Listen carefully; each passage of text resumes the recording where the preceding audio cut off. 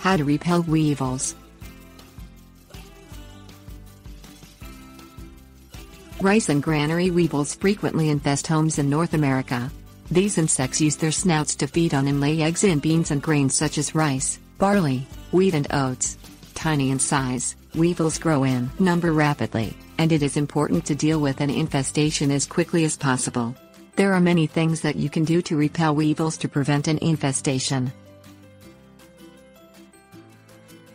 Things you will need: airtight plastic containers or bags, cleaning supplies, black pepper, bay leaves, cloves. Dispose of food that you know is infested with weevils. Eliminating the insect's food supply helps to repel them. Store all grain and beans, such as boxed cereal and bags of oats and flour, in airtight plastic bags or containers.